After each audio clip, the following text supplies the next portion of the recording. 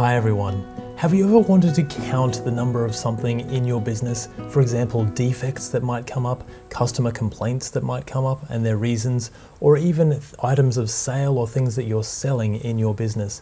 Well, one of the best ways to do that is with a check sheet and the people who are doing the actual work. This particular check sheet is really great as well, because as a person is checking off those items, then they actually count them all up, and then it gives you a beautiful little chart right at the end, so you can see exactly which complaints or which items are selling the most, or whatever it is that you're wanting to count. You can see it all in one. We're going to create this sheet today, and it's going to be a whole bunch of fun. Let's get into it. The first thing we're going to do is figure out the borders and the coloring and shading of this sheet, and we might speed this up ever so slightly as we're going through it. Our heading will just turn white so that we've got that there. We'll merge and center these and color that white so that people understand that they can fill this section in. We do want to have the name of the person who's recording this data as well, so we're going to add that, and then we're going to add the date recorded. For all of these, let's put these in the center, in the middle, and these can be over to the left, but with a little bit of an indent as well. And now we've got enough to get started with our check sheet. First of all, let's set up our heading row. And for this one, let's color this just a nice light blue, a nice turquoise, for us to match our deep blue that we were working with before, and we'll make the text white. And what we're looking at is the number, so we'll number these. Let's put them in the center and the middle and make them bold because they are a heading. We'll have our types, items, or events. These are the names of the things that we are counting, whether it's sales or defects or anything in between. Here we want our total, so this will give us the totals for the day. And then we're just simply going to count all the way from 1 to whatever number we please. And if we drag that, Excel can do all of the work for us.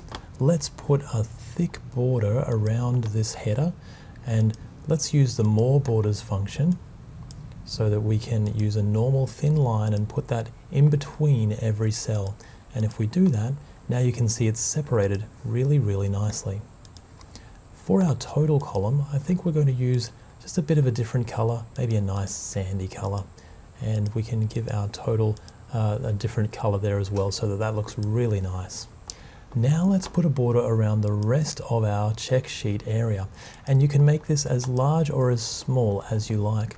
If we put a thick border around this, then what we can do next is select all of it and go back to our more borders function and select the dashed line, put that in between, and now all of those will have a really nice dashed line to work with. We actually want this section to have a thick border as well, and this one to have just a thin border. And then for the rest of our items, we're just going to go back to the more borders and put a normal thin line on a vertical in between those cells. And now we've got a beautiful table for us to start working with. When we start adding the items, now we can put these over to the right and increase the indent just a little bit, put them in the middle as well, carry them down, and then Excel will do the rest of the work for us. For our numbers, let's make them bold and put them in the middle as well. Maybe give them a little bit of a gray so that they don't stand out too much. Now we can start working with the check sheet. For all of our checks, let's put them in the center and the middle. And usually we can put an X, but it can actually be anything we please. And that's going to make it nice and easy for the people doing the sheet. When we've got a couple of X's in here as an example, we can use the total column to total all of these up to do our chart. And the way we do that is we say equals, we say count A, and that counts the number of cells in a range that are not empty. We open our bracket, and what we want is all of these cells, any of these. So if any of those are not empty, then we want it to be counted. And that gives us a 4 for those 4 X's in our row there. And now we really know. All we have to do is copy that, select the other cells, and paste the formulas all the way down. Now you can see that we've got some zeros here, so let's just get rid of those using conditional formatting. If we select this column here, go to conditional formatting and manage rules. If we select a new rule, and if we say only cells that contain a cell value equal to 0, then let's set the font color to be exactly the same as the background color, so it just gets hidden there.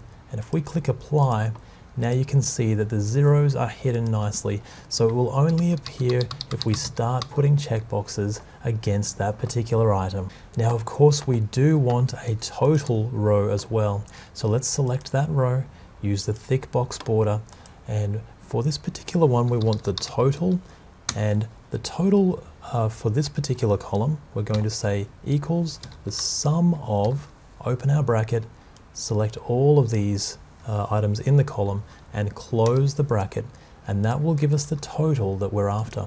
Let's put those in the center, and for the total we'll make that a little bit bold, put that over to the right and increase the indent so that it looks quite nice.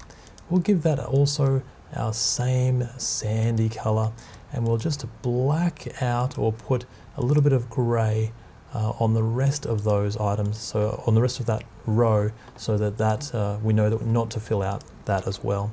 And if that's bold, now we've got all of the data we need to create the chart so we can see our check items at a glance.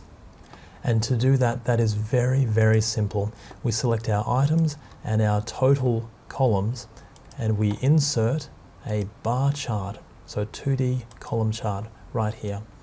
Now for the particular title, we can change that to be anything that we like. Let's call this our count of our items. We can also at this stage go to view and get rid of the grid lines, just so that it looks really nice what we're working with here. And here is our chart. Now we can make this chart look nicer in a few different ways. First of all, we can make the fill just to match the rest of our sheet.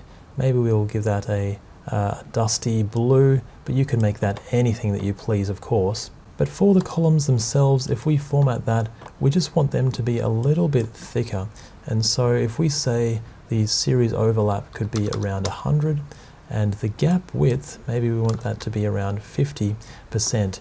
And now you can see that changes the width of our items, and we can change that up or down as you see fit.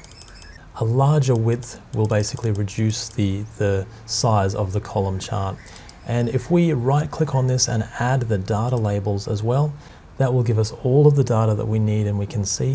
And if we lastly right click and give us a nice dark outline around this particular chart and give that a little bit more weight, now we have a beautiful chart that we can see at a glance for all of the data that we've just collected within our team for our defects or our sales, or again, anything that you wish to be measuring or checking throughout the day with your people.